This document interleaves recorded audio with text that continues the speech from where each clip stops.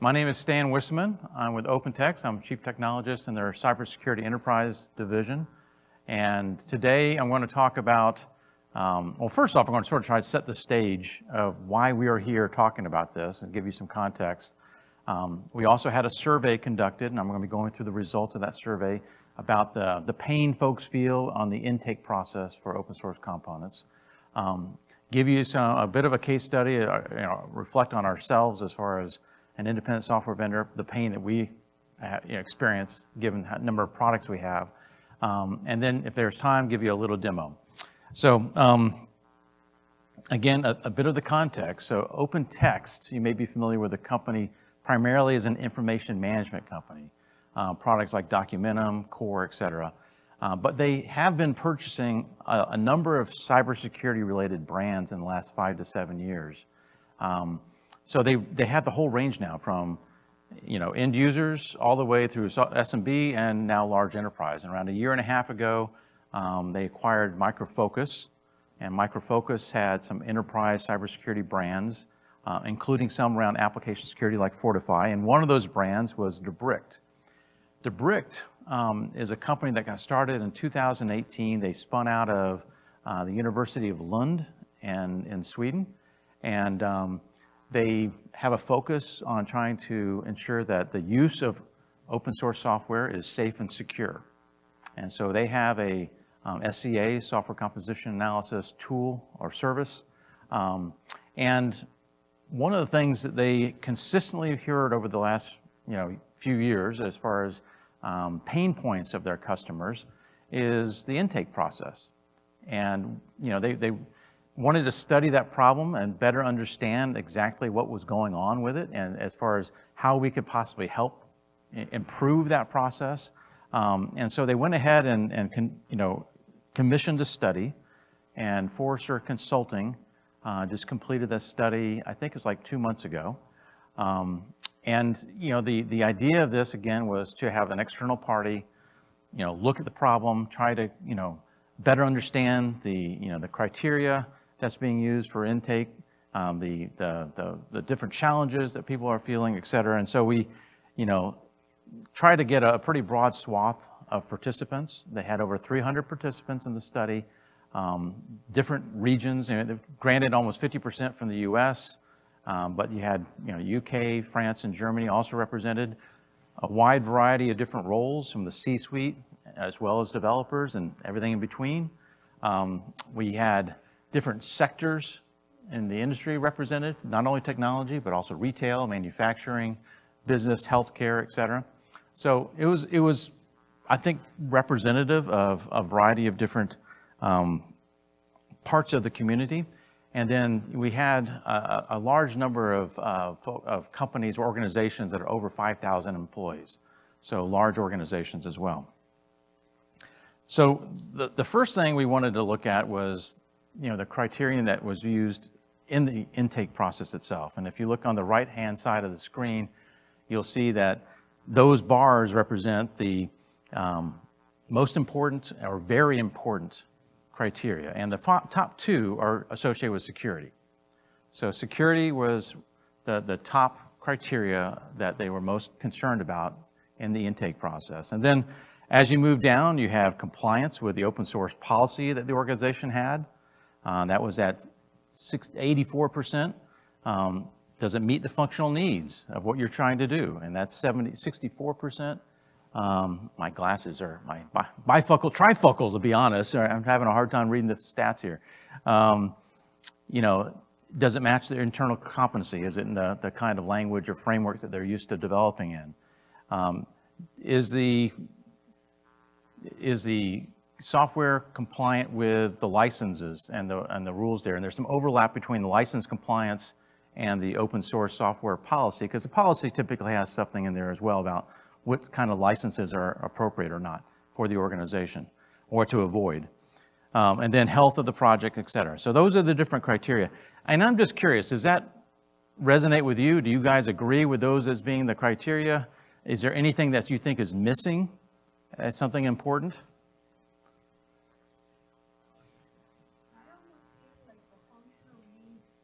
You would think, right? But yeah.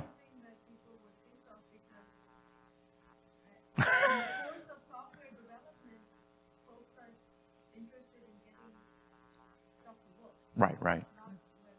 And the fact that it's sort of like in the middle of the list is interesting, huh? But yeah, so that's a good observation. And so the next part of this was, okay, well, what happens if you're non-compliant and you find that issue out, and what's the negative impact? And the bars represent or what's the negative impact of going through this process, of the intake process. And the dark bar is those that indicates that it takes more than 4 hours a week to do that.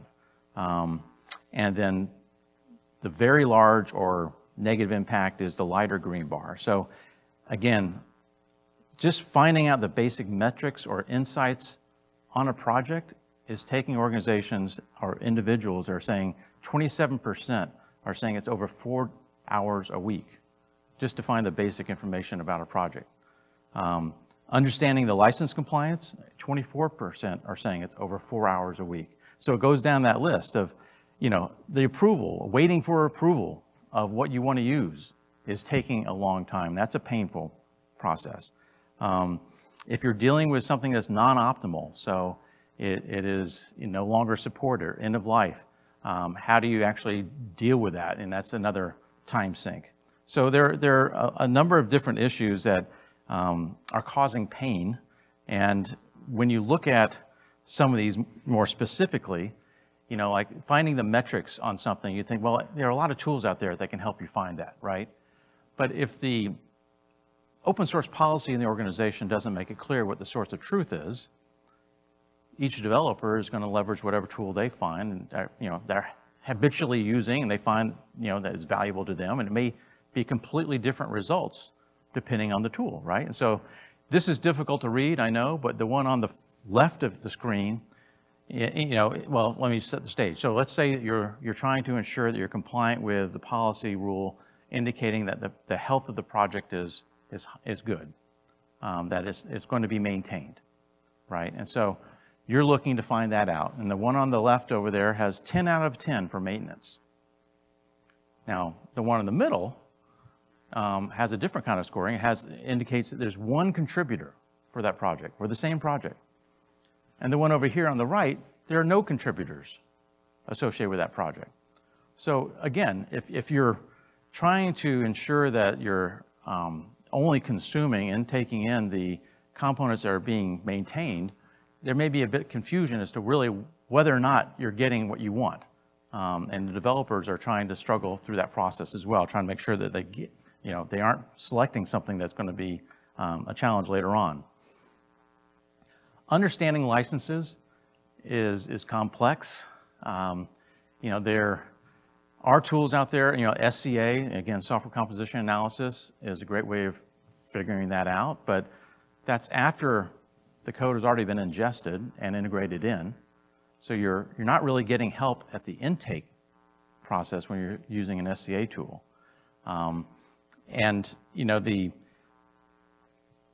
The approach organizations take many times is education. They have an annual education of developers on license rules and what's acceptable and what's not. But let's face it, many times that is at a high level, and it's in the details that you can get tripped up. And so the developers may not really have the tools they need to understand what is truly acceptable and licensed and what's not. I think that the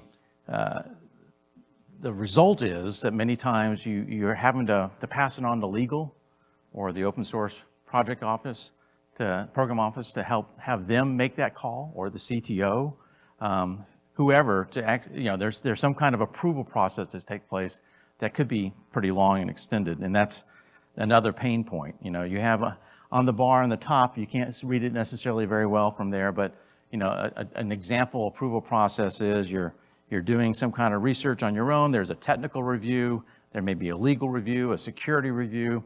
They may be in parallel. They may be sequential, but it's typically a manual process. There may be, emailing PDF files around to each other, right? So it could be cumbersome.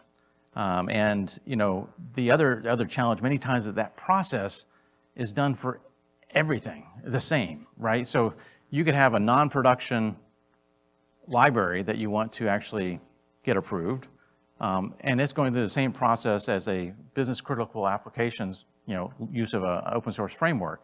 That latter one may take 4 months, but the library shouldn't take 4 months to approve, right? I mean, so it's sort of like that same process is being used in many cases.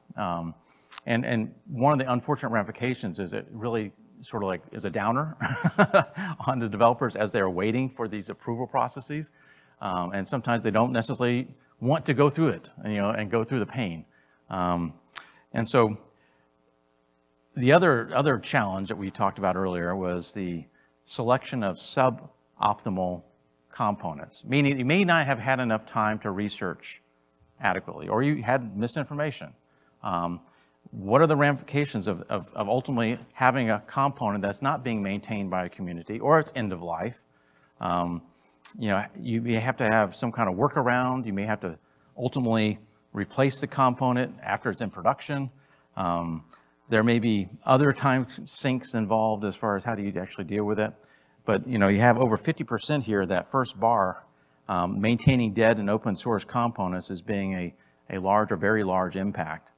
And the second bar is working with non-optical open source, and then the last one is exchanging the components. So again, almost 50% on all of them, or over 50% on all of them is definitely an indication that it's a pain point for folks. And communication's important. I mean, again, if organizations are doing an annual training, they probably are saying, well, here's where you can find the open source policy, here's where you can get it. But developers don't necessarily remember, where they need to go, right? And once they find it, being able to get through it. And there are a couple examples here. Company A has a very thorough policy, 80 pages. It's everything you could ever think of, whether or not the licenses are appropriate or not, where the security, what's acceptable, the actual, issues as far as IP, everything. And then another company has a 2-pager. Please ensure that you're applying with the license of the software, and don't use a GPL. So you could have extremes, right? And the developers are left trying to, even if they find the policy, understand what they need to do. So that sort of gets through the ramifications of some of that negative pain. How are people actually doing? So what this is representing is where they actually were able to identify issues with the open source. 27% succeeded using these kind of processes up front and identifying non-compliant open source software. That's great. 41% used, SCA or some kind of manual review to identify it after they've already ingested it. Then you're getting to the point where you're saying, wow, is this really, this is not effective, this is not working. 28% found it during testing or coding, very late in the process before they actually found it. And then 4% complete fail, right? And it's like, okay, you're already in production, and that's when you find it. Yeah, that's not good. Now, this is, again, a survey of around 300 to 400 people. Have you guys had similar experiences of finding it later in the development process? I see some heads shaking yes. And I guess the premise is that 27% should be 100% or close to 100%. You should be able to find those issues early on at the intake process and not have to experience that pain and finding it later. And that's what we're ultimately arguing for. And the consequences, obviously, of not finding these issues are things like wasted time, right? You're having to fix poor code, replacing components, et cetera. You have higher development costs. You have frustrated developers, which I think should be number one. The fact that the developers get annoyed that they have to redo rework. They should have been able to get it right the first time as opposed to have to redo things. You have impact potentially to the development cycle itself and technical debt you may have to deal with. and ultimately lower code quality. And so one of the results of this study, we were probing about automation. If we automated this intake process, is this something that would be beneficial? And the answer was yes. I mean, if you can automate this, this would help. And so the benefits of automation, as far as what the participants of the survey said, the number one sort of goes back to that first thing we talked about earlier. They thought security, dealing with that and making sure you're compliant with the security rules was the top priority as far as what you can get out of the automation. They also said that, developer productivity, again, addressing some of those negative impacts as far as the slowing down of the development life cycle, the rework. If you can automate this process, that would reduce a lot of that. Again, shorter time to market, cost reduction, less wasted time on dependencies, and less frustration for the developers. And so, again, some of the key capabilities that you're looking for when you're automating this process are to do that security check, to actually have an approval workflow that gives you the ability to assign, who's going to be doing what. You can track it. You can communicate those decisions efficiently. Again, workflow is what everybody is doing nowadays, and so it's obvious. Automate the health check of the community. Have that single pane of glass so that everybody can see that, yes, we agree that this is what the community health is, and not have disparate kind of perspectives on that from the different developers and the different tools they use. Have an automated way of doing the license check and ensuring that it meets your policy. And then ultimately, do it in a way that the developers are expecting it, most valuable to them, and reduces the friction for them. So this is a bit of a case study. So I came from Micro Focus. OpenText purchased us around, 16 months ago. And so I haven't updated this information, but I had gathered this information before about our process and our use of open source software. And I thought it'd just be of interest to folks. So again, we had, in Micro Focus alone, over 300 products. And that's over 400 releases into production a year. We had thousands of different versions that were released every year, 10,000 and more of open source libraries in use. So you had to deal with all the different security issues, et cetera. So the process for the longest time was a manual one. They had designated within each product team one developer who was in charge of registering every third-party component, open source or otherwise. And there was a process of, describing the purpose, the use, all that stuff, and that was submitted to these inbound technology managers, and they would review and approve or disapprove, right? And there were, on average, like 10 per year per product. And that's, again, an average.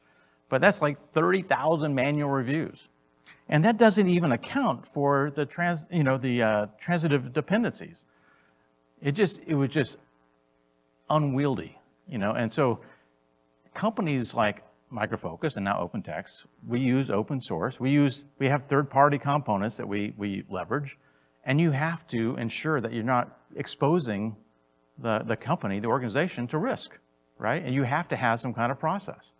And so, we are motivated to automate this process as well. And so part of this is, allowing for a creation of policies that could be put in place to check the security, the health of the community, as well as the open source licenses. And so you want to have those kind of policies automated, and you want to be able to quickly check them and give you some kind of feedback. Again, the hope is you can do it in a way that the developers can find easy to use. And so, the idea is that you can provide this feedback in a way that they can automatically tell whether or not to be approved or disapproved. And there could be examples where it's like, okay, this is a big enough decision, we have to do something more, but you want to make that feedback loop really tight. And then you want to have these rules triggered when they're looking at the different software. And I think, let me just break out and I'll give you an example of how this looks. So this is the product that they rolled out around a month ago called Open Source Select. And it allows you to scan our database of different open source projects out there. Let me just say that, to your point, I want to look at a Python project because that's the technology that I want to look at. And I want to look at maybe a web framework.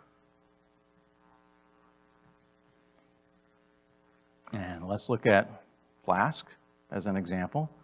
So I'm given feedback that the contributors and the popularity and the security all look good at the top level. Now I can drive down a little deeper, so I can look at the contributor health as far as, again, the efficiency, the diversity, the activity level.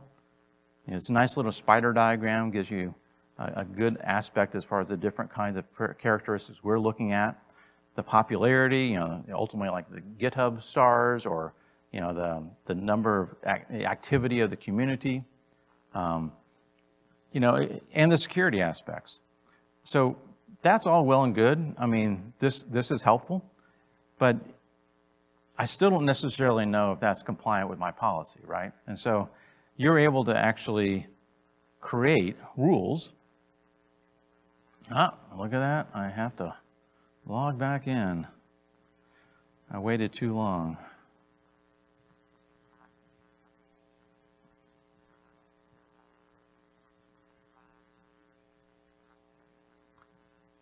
And so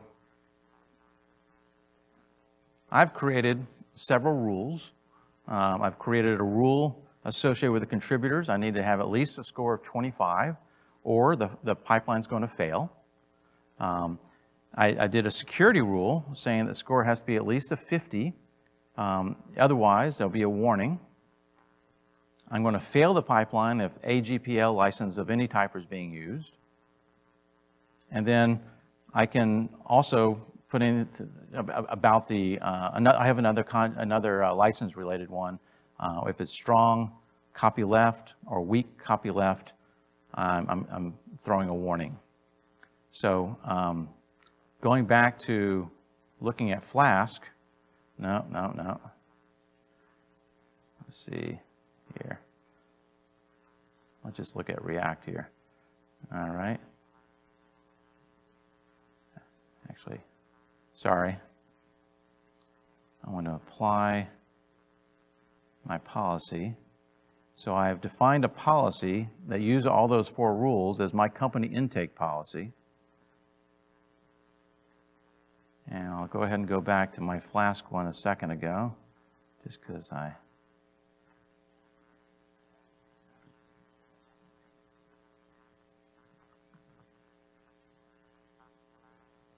so this time, I can see here that I got one warning that was triggered, but all the three other ones passed. So this is a way of automating that intake policy process using your policies. So that's cool. But what if I'm just, I don't want to be in the tool itself. I'm actually just going to a code repository, and I'm wanting to find out, what's going on with Flask in the repository itself. So we have a plugin that you can just click on, and again, it gives you that feedback right away about that particular project. I'm also able to, again, get my policy enforcement information right here. I have that one warning. And if I want, again, go back to the full bore set of metrics and information associated with it, I can just click that button and go there.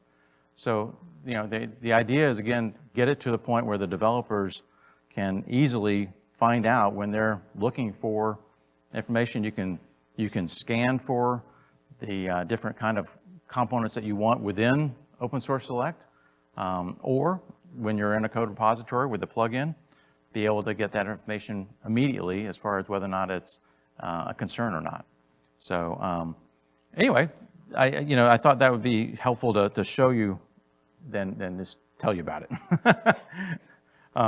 So in conclusion, again, we really feel strongly that the automation of this process is going to make a big difference as far as reducing some of that pain on the intake process.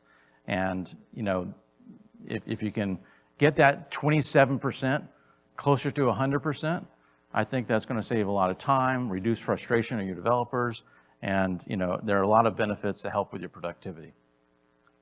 Yes, got a question?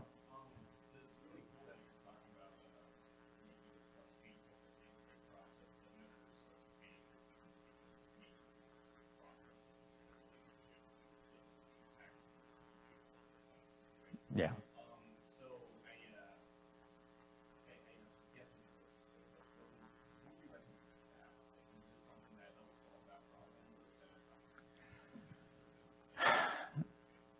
I mean, are you reflecting on the fact that the maintenance of the components themselves and are tracking how well they're being maintained? Yeah, so I guess, you can find out whether or not there's a very active community or not. And, one of the things that, let me see if I can pull this up real quick. So you're familiar with TensorFlow? And so, TensorFlow had a lot of activity early on. And so there are a lot of pull requests that were done, and there are large pull requests too. And I think as a result, you can see here that the bugs rating, bug reporting score is really low because of the fact that it has such a high number of bugs. And you would be able to potentially estimate, you see from that kind of thing whether or not, that behavior of the community or what's happening might lead to this kind of result down the line, because, the fact that you have fewer people with eyes on these large 1,000-line code submission, pulls and or submissions, right, might result in higher bugs. But again, that's more of an analysis and understanding of potentially how to use that tool in that way. But that doesn't solve the problem. It maybe gives you some insights.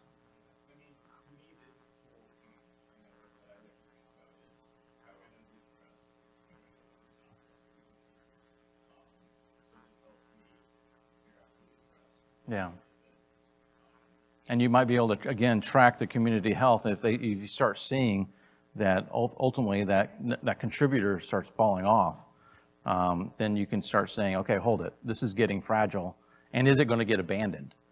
I mean, that's the thing you may be. But again, part of that challenge is also how often you go back.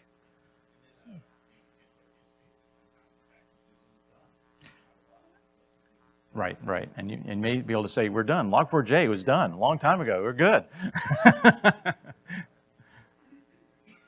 Yes, sir.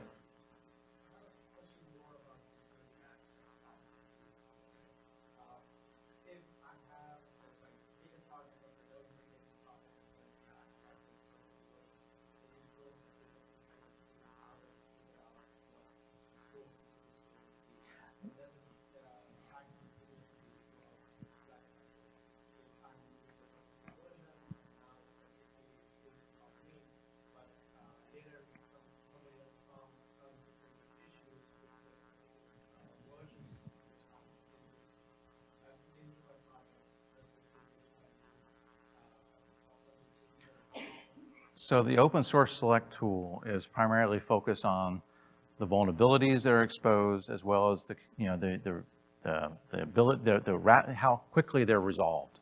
They're tracking that.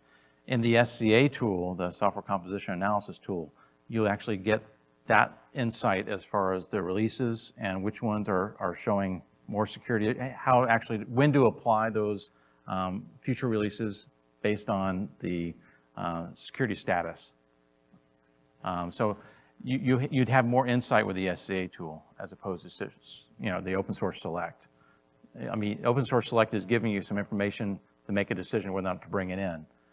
But as far as some of the other aspects that we were asking about, to be the SCA tool. Right. Yes, ma'am.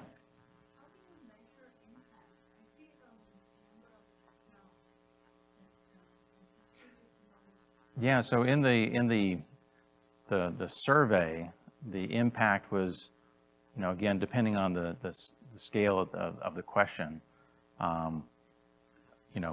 very negative, so it was just a scale, and so that was really just how they were trying to, basically determine that impact was judged by whoever the participant's response was on that scale.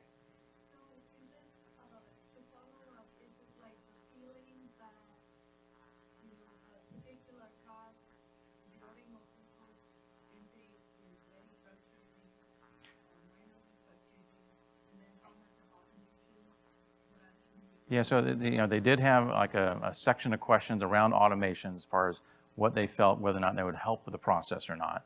But that was a separate set of questions from trying to determine the impact of non-compliant components and what ramifications that had on the organization. So some of the questions were like, for example, what kind of impact did it have on actually, let's just bring it up. I think it actually has the questions listed on there, but I can also give you the report. So let's see. That one didn't have the question on there.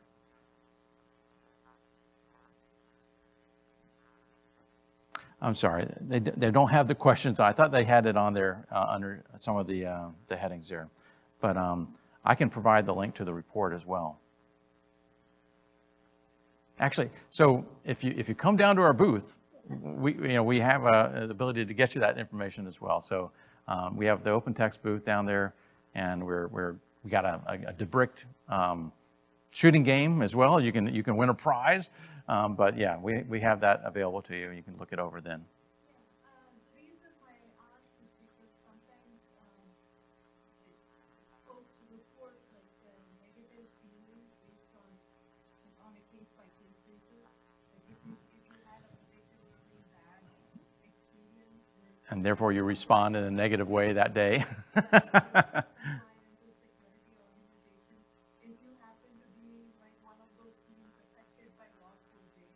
Yeah, and this is a qualitative kind of survey, right? So that is true. Yeah. It's a perception rather than. Right, but I do think that the results reflect common sense as well, as far as some of the things. To your point, we could debate whether or not functionality should be the number one versus security, but that was what the results came out, and it could be different with a different set of participants.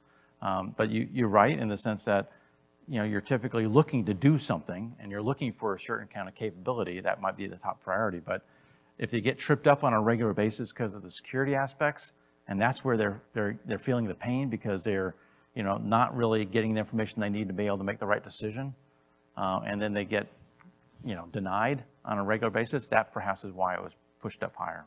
Even then, like the aggregate of the price was 0.4. Yeah. Oh, sure. All right. Well, hey, thank you. Oh, yes, a couple more questions.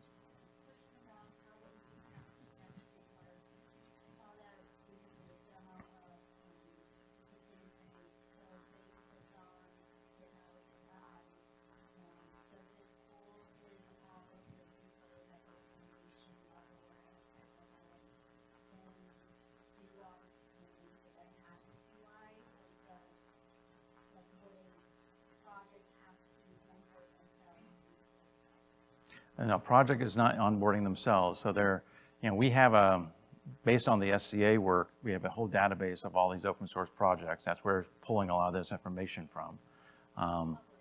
Yeah. And then as far as the intake process for an organization, I guess what we're arguing is that, rather than going through something like this, where you're having to, go through all these steps, the developer is getting that feedback on the security compliance, the legal compliance, et cetera, up front. And so, you're able to get that because you've codified the rules of the policy in Open Source Select. And so you're getting that feedback immediately to know that you're looking at a component that's going to be compliant or not. And if, for example, you say, I really, really want to take this on. I'm getting a warning here. Is it really a big deal or not? Maybe there's a process that you can get, green light from, one of these approvers, right? The Open Source Project Program Office. It could be that you have a red, something, but you really need that functionally. You need to have that component. So there may be another step you have to go through to get that approved. But in general, we're saying you can automate this and get that, feedback immediately that if it's going to be a problem or not, and move forward if it's all green, or even if the policy is that warnings are okay, but you have to be aware, it sort of depends on how you want to handle those kind of yellow lights, right? But that, the idea is that an organization that's trying to make their intake process less painful could empower the developers to make those decisions based on the feedback. Mm-hmm. Well, I think we have the other way in the sense that we're estimating that, again, developers are spending 4 or 5 days, 4 or 5 hours per week dealing with intake issues. And it's probably dependent on where they are in the life cycle of the project, right? But there is, again, the survey was looking at the pain they're feeling. We don't have necessarily the other.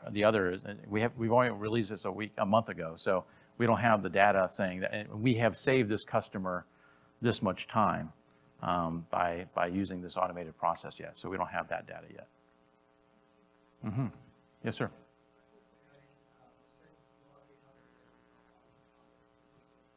Right. That's that's sort of like the data we're using for the machine learning that supports our SCA solution.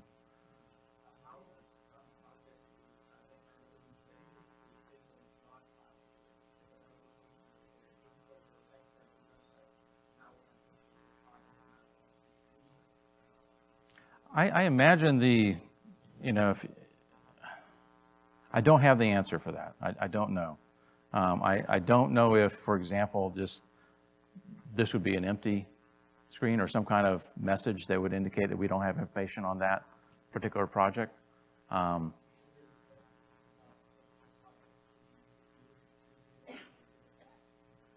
And that I don't know either, as far as whether or not we actually have some kind of feedback loop from the developer or the user to say, hey, this is missing. But that I'll ask the team.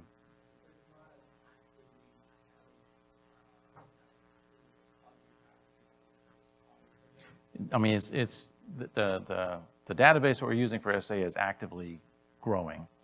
Yeah, so that's constantly growing, and this is tapping into that. But to your point, it could be that it's missing something. I don't know if that's the case or how often that happens, but I can ask the team.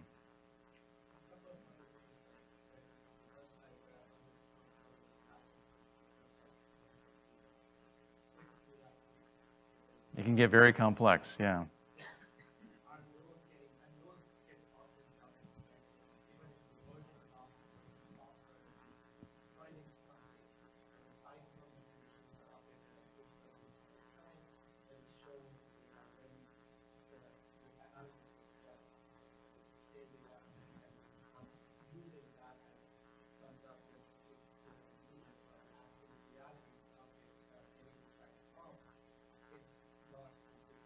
Well, like what we heard at the keynote, right?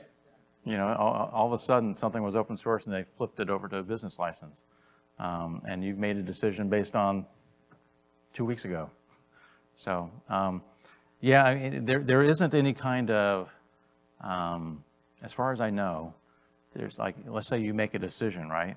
And it's not tracking to say, okay, you've used this component. I mean, it might be in the SCA tool, right? If you would then be flagged as a potential license violation there, because we have the same kind of policy enforcement we can do within SCA.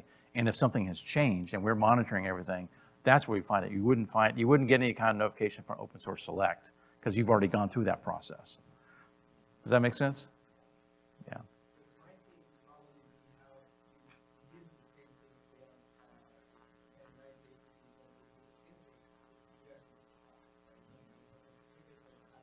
And get a jury ticket, right.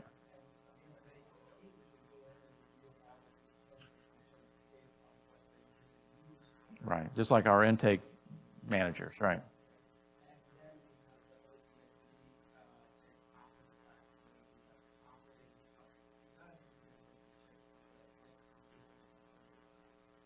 Yeah, and I think, again, depending on where you would run your SCA tool in your process, that's where we would fit in to support your process, right? Yes, sir.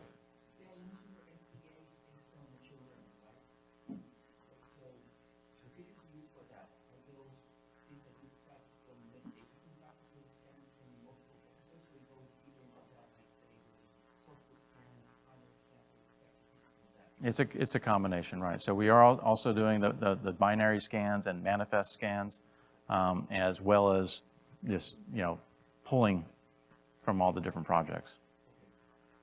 Yeah. Well, hey, thank you very much. Again, we're downstairs if you want to have an opportunity to, upstairs. Sorry. You can go downstairs, but you wouldn't find us. But thank you.